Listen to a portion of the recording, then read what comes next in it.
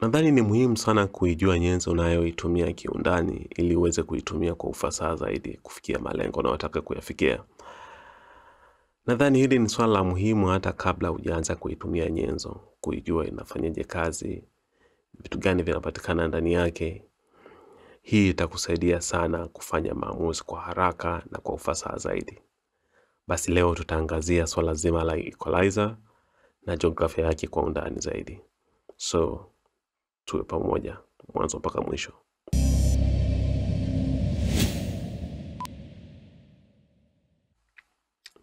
Hello, Jailos hapa na karibu tena kwenye session nyingine.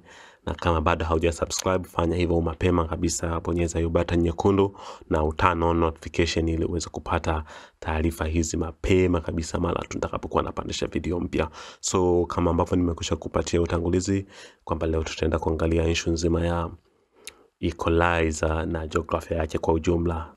So bila kupoteza muda, nadhani ni muda mwafaka kuanza session yetu. Kwenye session yetu ya leo tutaenda kutumia EQ ambayo inakuja na digital audio workshop ambayo ni Pro EQ. So tuta insert kwenye channel yetu hapa tayari kwa ajili ya kuanza session. Na kabla hatujaendelea na session, ni muhimu kujua EQ ni nini. EQ ni nyenzo ambayo inakusaidia kushape toni ya sauti. Kwa Kiingereza nasema ni tonal shaping tool. Equalizer ina filters kadhaa ambazo zimejumuishwa ndani yake ili kuunda equalizer nzima. Hizi filter kuna wakati unaweza kuzikuta ziko individual, yani zinapatikana peke yake. Unaweza kukuta band pass iko peke yake. Kuna baadhi ya kampuni zinatoa band pass peke yake. Unaweza kukuta high pass filter au low pass filter iko peke yake na filters nyingine. Lakini kwa EQ inakuwa na filters zote zimejumuishwa pamoja. Kwa hiyo tutaenda kuangalia kwanza jiografia ya Equalizer, then tutakuja kujadili swala zima la filters. Kitu ambacho ni common kwa Equalizer zote ni hivi vitu vitatu. Equalizer ina kitu kinaitwa Q, kuna gain na kuna frequency. Tukianza na gain. Gain ni kwa ajili ya kuboost ama kukata frequency.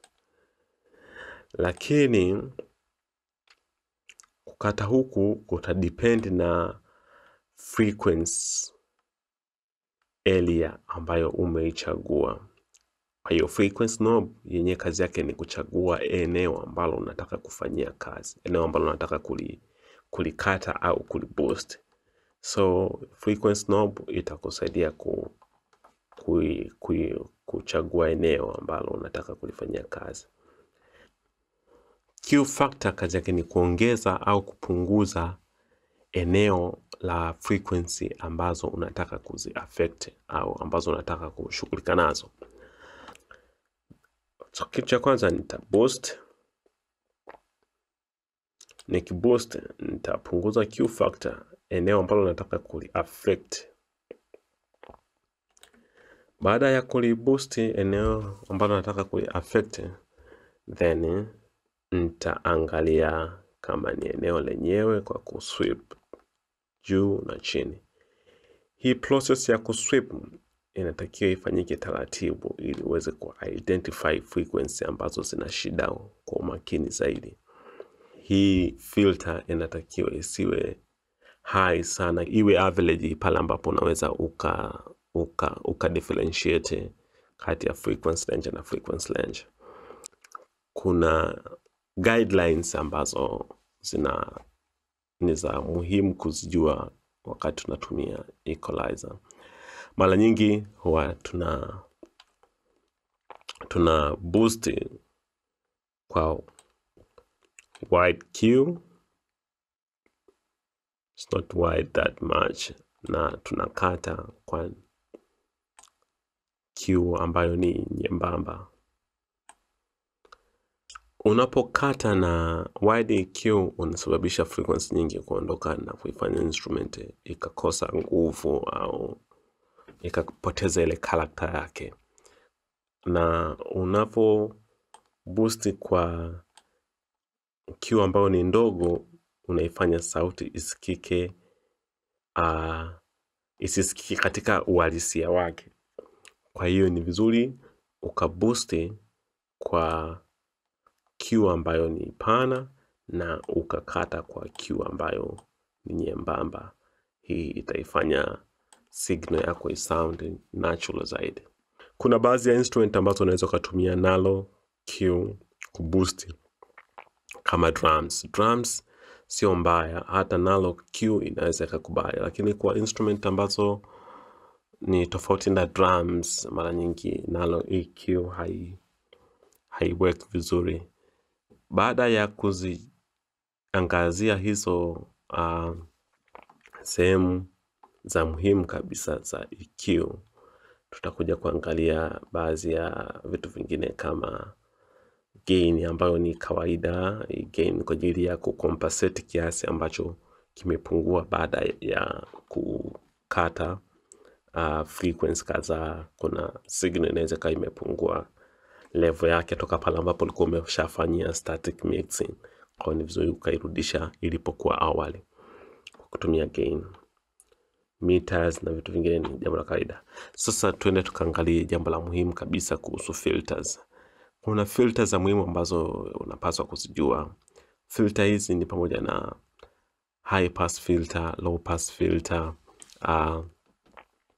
low shaving filter, high shaving filter na band pass filter. High pass filter, hii ni filter ambayo inakuwezesha kukata frequency za chini na kuziruhusu frequency za juu zikapita bila kuwa affected.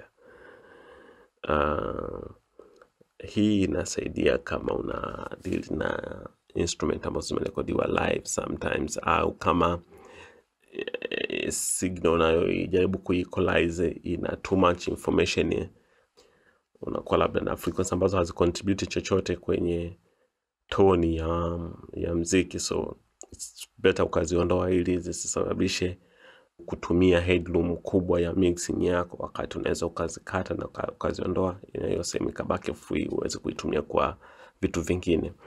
Kwa hiyo hizi setting zinategemeana na uko unafanya kitu gani. Siku zote kama tunavyosema, mixing ni masikio, unatakiwa utumie masikio yako kusikiliza na kutoa maamuzi. So kuna low pass filter. Low pass filter ni sawa kabisa na high pass filter, lakini yenyewe ina kata high frequencies, inaziondoa high frequencies na kuacha low frequencies. So unaweza kuitumia high pass filter kwa ajili ya kutengeneza contrast kwenye mixing, kwa kuondoa high frequencies kwenye baadhi ya instruments, na pia unaweza kuitumia pia kwa ajili ya clean up instruments ambazo zina too much information.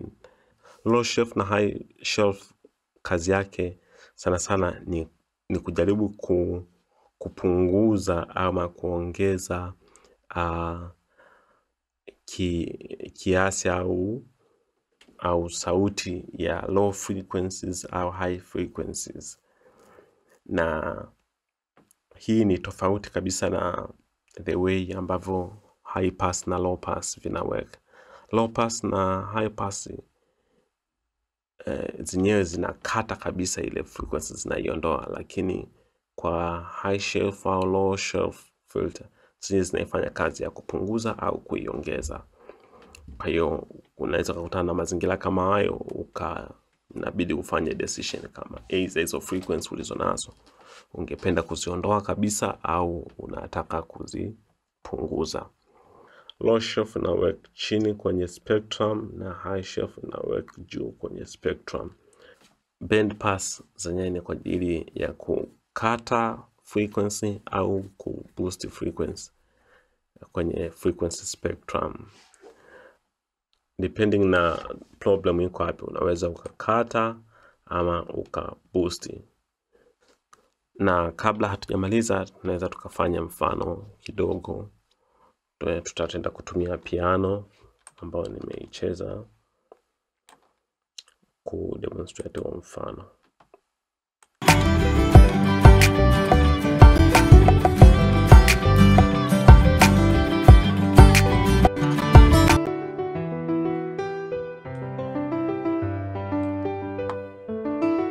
So kwenye mfano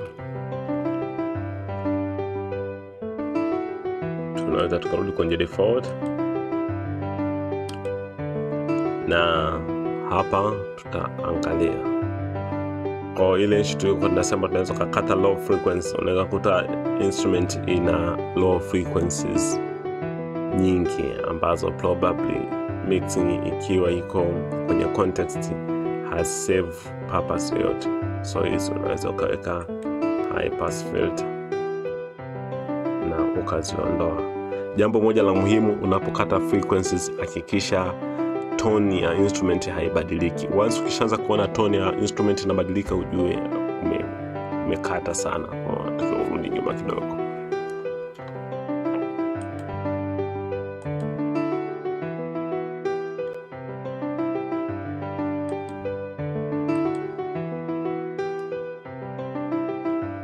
hapo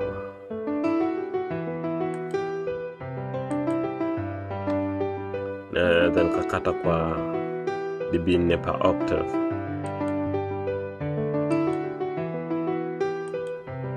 Uwezo kugundua changes. Kwa hiyo baada ya hapo naweza nikatafuta frequency inayo sound up.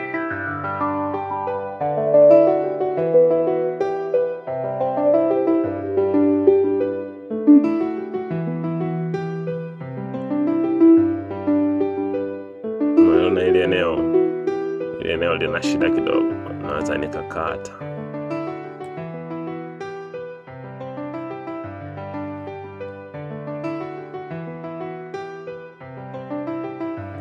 Na ni jambo la muhimu pia kuangalia cutting imesababisha impact kubwa kiasi gani.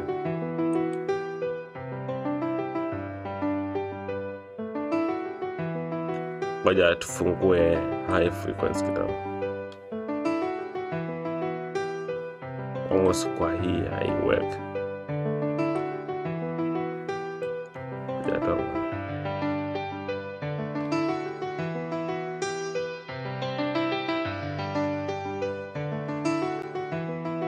Ngoja tu boost eneo hili ili tupate sparks za piano.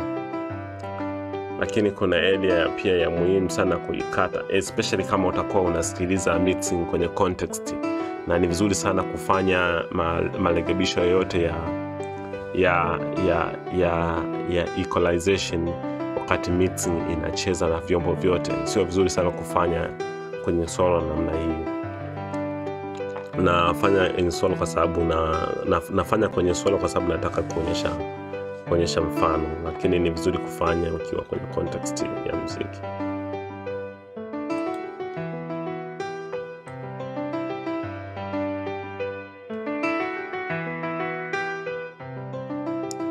Hili eneo huwa ni muhimu sana kwa ajili ya vocal. Kwa hiyo ni si vizuri piano kaiache kae inapita hapa. Vizuri kuikata ili eneo hili liweze kutumika kwa ajili ya vocal kama utakuwa unafanya mixing. Pia unaweza ukatafuta sio exactly 2K, unaweza kuteka kwenye 1K point something au 2K point something. So sio swala la kukalili, ni swala la kusikiliza.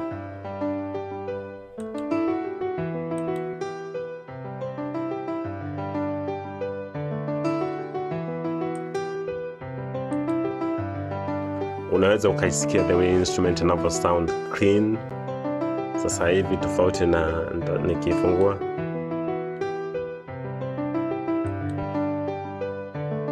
Nadhani unaweza ukaisikia hiyo changes.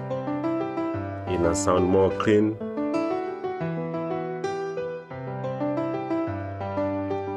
Inasikika vizuri zaidi.